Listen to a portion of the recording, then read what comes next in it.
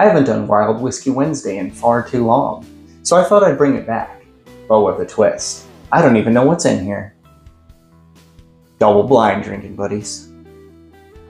Sweet, maple, brown sugar. Oh,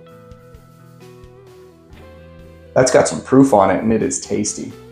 Brown sugar, bourbon vanilla. It's definitely a bourbon. This is really good. It's really bringing up some familiar flavors. Now I'm getting a little cherry. Whatever this is, it's excellent. Let me go find out what it is. Colonel E.H. Taylor Barrel Proof, 130.3 proof. That's one heck of a sample.